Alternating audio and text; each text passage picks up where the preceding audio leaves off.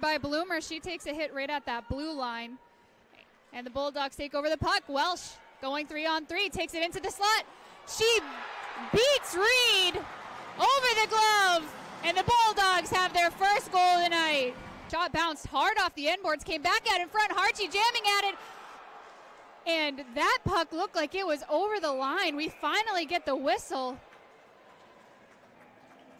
It is a no-goal. Harchie sends it on the backhand to Welch behind the net.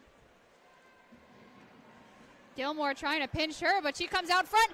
She finds Seitz crashing, and she makes it 2-0 on the power play. Opportunity here, shot low by Miskovic, saved by Reed.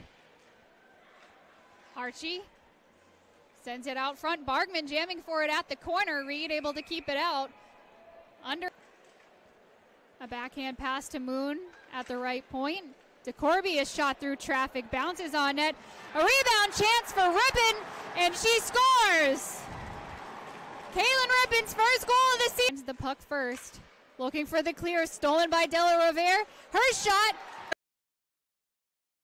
by Ann Bloomer. It gets Harvard on the board. It's 3-1, and Gianna Meloni